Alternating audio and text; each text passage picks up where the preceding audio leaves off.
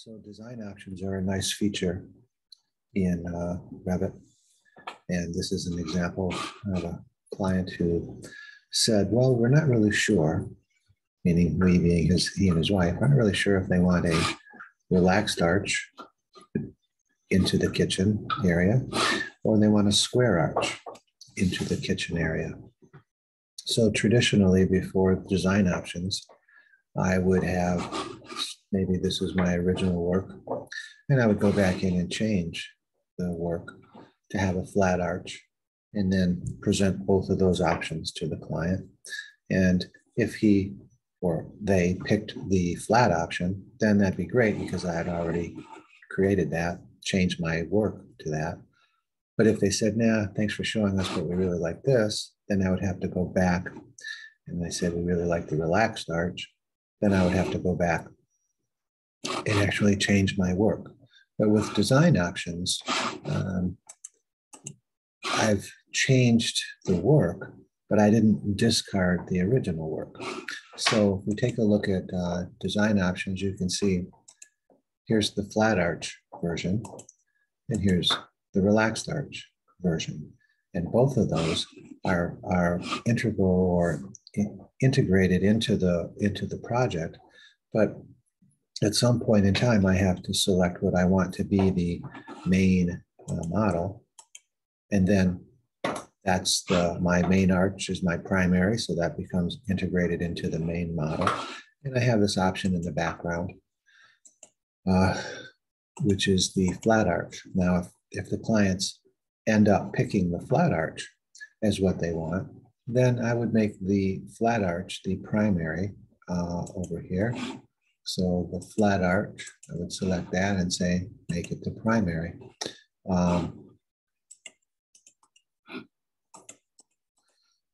And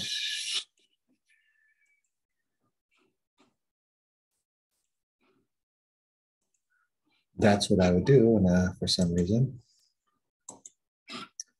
I'm not getting that option to make it the primary here, but that's embarrassing.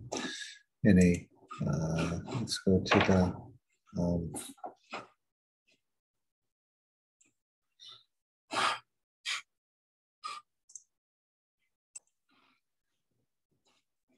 so to make the one or the other the primary, I was editing, so I had to finish editing. Okay, so now this is my primary, and that looks great. If I wanted that to be the primary, then I would simply say make that the primary. And okay, so now that's the primary. And stored in there in the background is an option. And if the client at any time says, well, we really want to go back with the other option, oh, I can show it to them and integrate that into my model. So that's options are a very nice, very, very nice feature to show various potential without deleting the other. Another way I might have done that in the past was to save a different version of this project. So one version of this project has the arch, and one version of the project has the flat arch, and one has the relaxed arch. But if I make any changes to one, then I would have to go make the changes to the other, which would be very time consuming. So let's take a quick look at this now. So I have my design options right here. Simply to start out, we're going to say we're going to make a new option set, because if we're going to have options, we're going to have an option set, which came up and I renamed it to the arch. All right. And then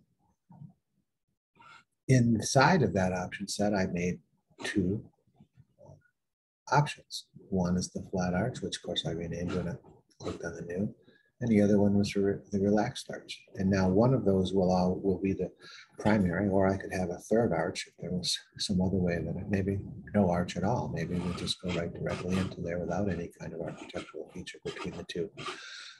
It could have been a third one, and I could have simply say, let's do that.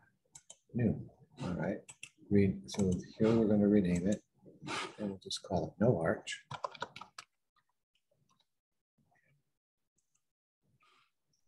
And okay, let's go to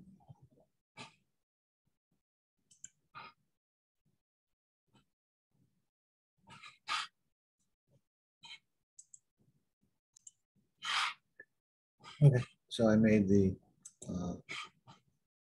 flat arch, the no arch, and the relaxed arch. Okay, so here's the no arch is the primary, so everything else is back. Just of the options are grayed out, everything else is grayed out. Here's my flat arch. Here's no arch. I don't want an arch at all. And here's my relaxed arch. So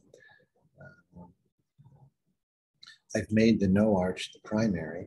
So if I go to the main model, it's going to show as having no arch there.